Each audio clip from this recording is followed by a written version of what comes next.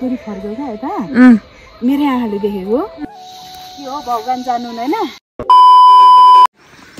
ल साथीहरु म चाहिँ फाइनली मेरो गाउँ आइपुगे अनि गाडीदेखि झरेको गाडी चाहिँ यो हाम्रो बारीको पुछारमा झर्छ अघि चाहिँ हतारले भिडियो बनाउन पाइएन अब हामी एक दुई पाइला हिँडेपछि घर पुग्छौं यो चाहिँ बहिनीले भारी बोकिरहेछ हेर्दै गर्नु होला साथीहरु मैले अडिरालाई बजार लानु बोर्डमा पाक्छ हौ ल हामी चाहिँ फाइनली घर पनि आइपुग्यौं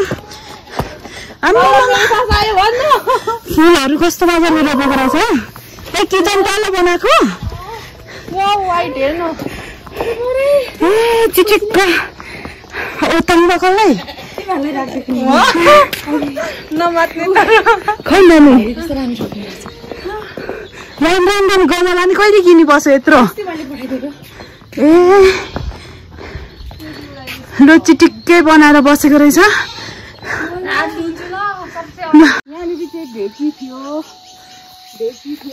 ढेकी के ढेकी हो अलिक प्रोनाउन्स पनि राम्ररी गरे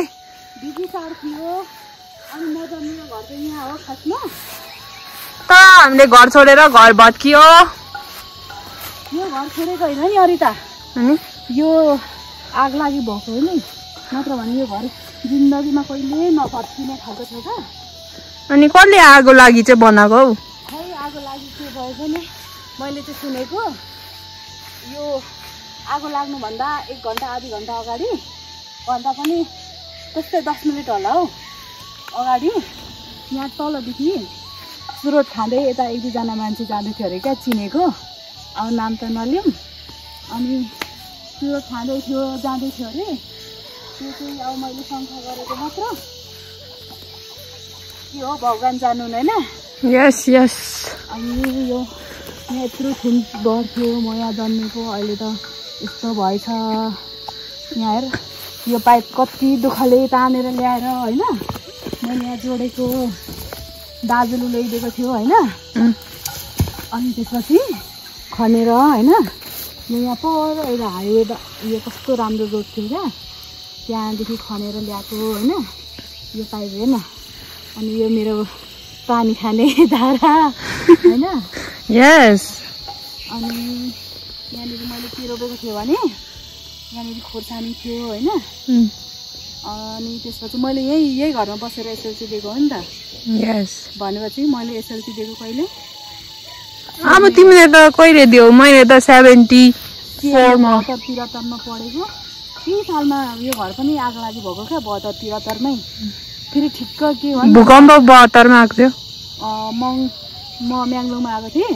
अनि म्याङ्लोदेखि यो घर आएको त्यही घरै आएकै दिन यो डढेको क्या त्यही भएर मलाई यहाँदेखि यो गाउँ आउन मन नलागेको फाइनली आज चाहिँ आएँ अब फेरि आउन पाउँछु पाउँदिनँ सक्छु सक्दिनँ त्यही हो है साथीहरू मेरो जन्मघर फाइनली अनि त्यसपछि यहाँनिर थियो खोर्सानी कति अनि त्यसपछि होइन सिस्नु छुन्दासे फेरि यहाँनिर आइज न आउँदैछु यहाँनिर खोर्सानी थियो होइन खोर्सानी रोप्थेँ कति धेरै फल्थ्यो अनि मेरो टोइलेट चाहिँ यहाँ पर थियो अनि टोइलेट यहाँ पर थियो अनि यो चाहिँ मेरो के भने दहीले यहाँ चाहिँ कोदो र आलु मात्र रोपेँ म आलु पनि हुन्छ आलु कत्रो फल्छ आलु यत्रो फल्छ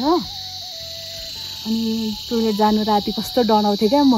अनि यहाँनिर यस्तो खाल्डो खन्थेँ अनि त्यही हक्थेँ अनि त्यही पुर्दिन्थेँ क्या ए भगवान अनि अब एक्लै बसेको म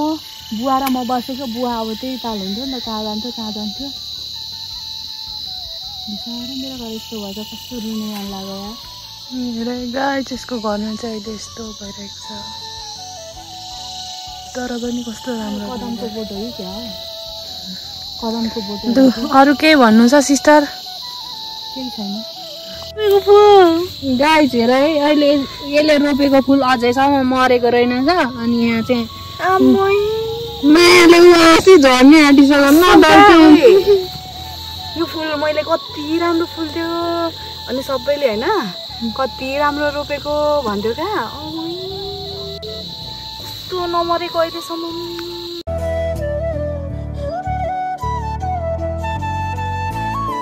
पूजा फर्केर आउँछ भनेर नमरेको अरे फुलका जस्तो रोप्यो त्यस्तै हेर्न यो लाइन यस्तरी रोपेको थियो क्या यता यता पनि छ त यो घाँस पार्नेले पनि छोडिदिएछ यता यता फैलिएछ सबैतिर तपाईँहरू देख्नु सक्नुहुन्छ चाहिँ यो पूजाको घरमा आएको अनि यो चाहिँ थचक्क बसेर यसको घर हेरेर बर इमोसनल भइरहेछ होइन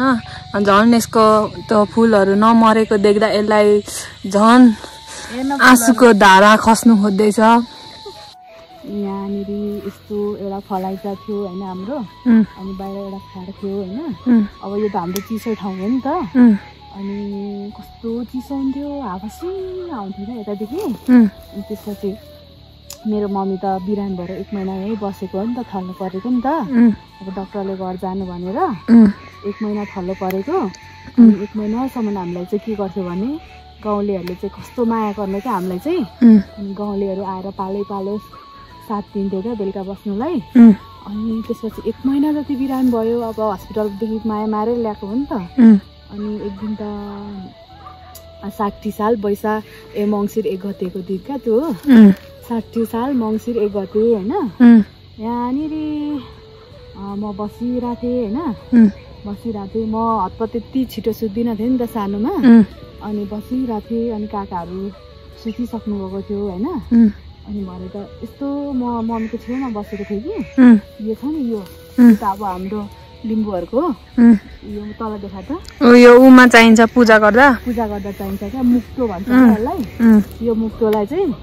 हामी पूजा गर्छौँ यो मुक्तो के भयो भने नि त्यो मेरो मम्मीको सास जानु रहेछ क्या सुई गरेर यस्तोरी फर्क्यो क्या यता मेरै आँखाले देखेको अब कहिले अरू बेला हुन्थ्यो हुँदैन थियो मैले चाहिँ याद गर्दिनँ थिएँ कि सुई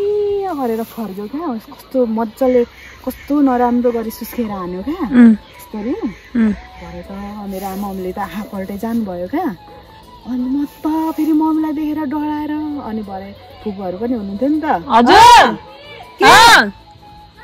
ल मेरो मम्मीहरू पनि मेरो सानीमा हुनुहुन्थ्यो मेरो फुपूहरू हुनुहुन्थ्यो अनि मेरो फुपूहरूले चाहिँ अब थाहा पाउनु भएछ क्या सास जानु भनेर अनि मेरो मम्मीले त अनि एकैछिनमा आँखा चिन गर्नुभयो क्या अनि त्यहाँदेखि मैले भोलि पर्सिपल्ट याद गरेँ होइन अनि फुपू त्यो हिजो त यो त मुक्तो त यता फर्केर सुई बज्यो त भनेको तैँले सुनिस् भने सुने भनेको अनि खै हामीले त यादै गऱ्यौँ न त भन्नु क्या अनि त्यस्तो हुनु रहेछ भनेर मेरो माइन्डमा छ क्या अहिलेसम्म त्यही हो साथीहरू अब घर आइपुग्यो अब भोलि भिडियो गर्न पाउँदिनँ होला भोलि बिहानै फर्किने भनेको अनि मलाई चाहिँ यति हेर्नु थियो अनि यो उयो देखा त यो म सानोमा खेल्थेँ यसको दाना त खानु मिल्छ नि त यसलाई के भन्छ भने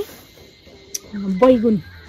यो यही फल्छ होइन गगन भन्छौ मैले नि खाएको हामी चाहिँ गगुन भन्छौँ यही फल्छ यही खान्थ्यौँ हामी यही हुन्थ्यौँ मेरो बाख्रा सुँगुर यहाँ हुन्थ्यो मेरो मलखाडी यहाँ थियो यहाँनिर मैले उयो पालेको थिएँ